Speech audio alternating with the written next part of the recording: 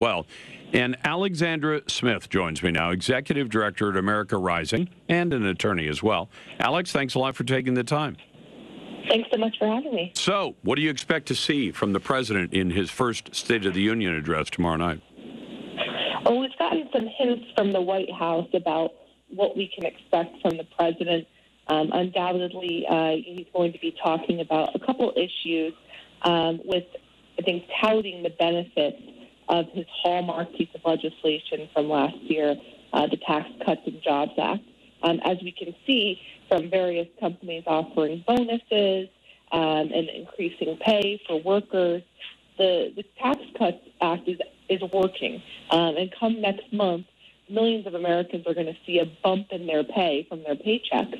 But, you know, if you look at some of the polls, some of them are troublesome in that not many Americans realize that the benefits that they're getting from this act are came from President Trump and the Republicans' efforts, and were no thanks to Democrats. So I expect that he's going to highlight that since he has a big audience to do so tomorrow night. But I think he's also going to move into immigration, and he's going to move into infrastructure, which is something that he's cared deeply about for a long time. Let me ask you about this, Alex. I kind of somewhat facetiously tonight suggested that what I'd love to see the president do, since he knows that some Democrat members of Congress are boycotting his speech and they're sending illegal aliens in their place, I wish the president would address them directly and at the same time address the American people and say, we know tonight that some of your Democrat members of Congress have decided to skip tonight's speech and that they've sent illegal aliens in their place.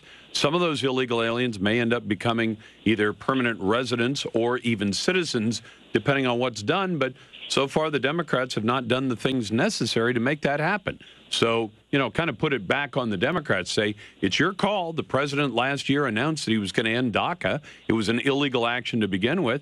So if he's going to end it and he invites the Democrats to come up with an alternate solution and they don't come up with one, then the ball's in their court. Now, I don't know if Donald Trump or his advisors want him to speak that directly to an issue, but he does have a unique opportunity. I mean, it's not the first time there have been illegal aliens in the Congress, during a speech, but this may be the night where we see the greatest number of illegal aliens sitting in the House chamber listening to the President of the United States speak.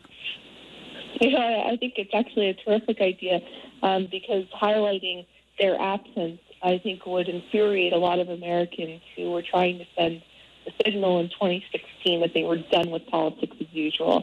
And they weren't just saying that to Democrats, they were saying that to Republicans too. So this was, the country really making a statement that we're tired of the way Washington works. We see President Trump as a change agent, and we're sending him there to get you guys in line.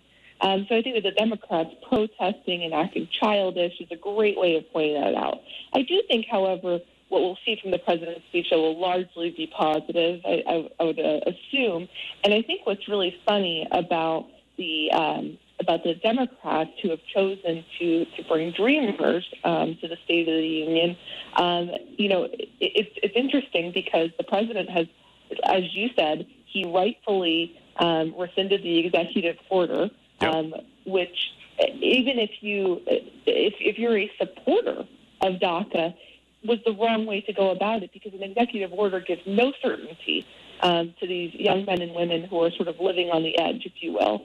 And he threw it in Congress's court and said, Congress, I want you to come up with a legislative solution, a properly done solution, so that we give some certainty to these kids.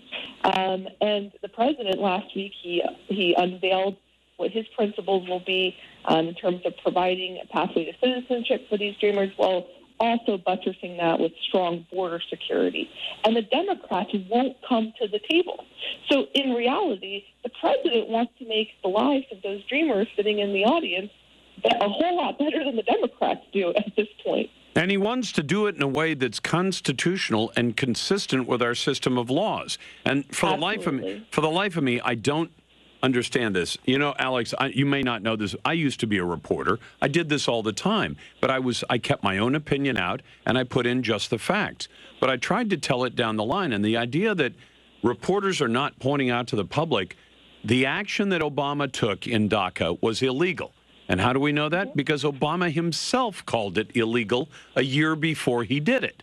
And now this president is saying, do it the legal way. Let the Congress pass a bill, and then he would sign it.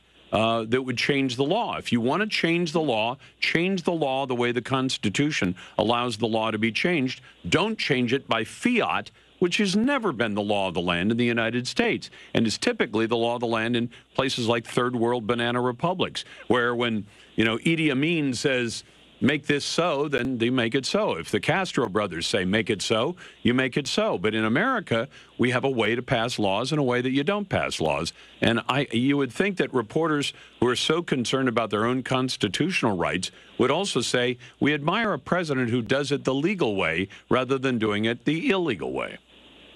Sure, and you know what I think it does? I think it exposes what the Democrats' true intentions were all along with this. Because remember that, when President Obama started out in 2008, Democrats controlled everything. So they could have passed a legislative fix to this early on in the Obama presidency that would have been constitutional, and it would have been the proper way to go about it. Instead, what he did is he issued this executive order, which was already a controversial vehicle to get things done under his presidency, because, as you know, he issued a ton of them, and actually was met with challenges in the courts over some of them.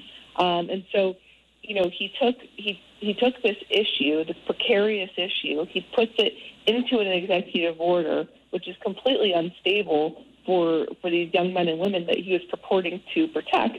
And I think that what he was attempting to do was to have this always be a political hot potato, something that would get tossed around, and that when it would come up for renewal, when there would be some kind of important date or deadline, that it would force the country to be one against the other on this issue. Alex, I'm sorry. Alex, do you think we're going to get any surprises tomorrow night? Because the president is pretty good at throwing surprises into events. I would not doubt it.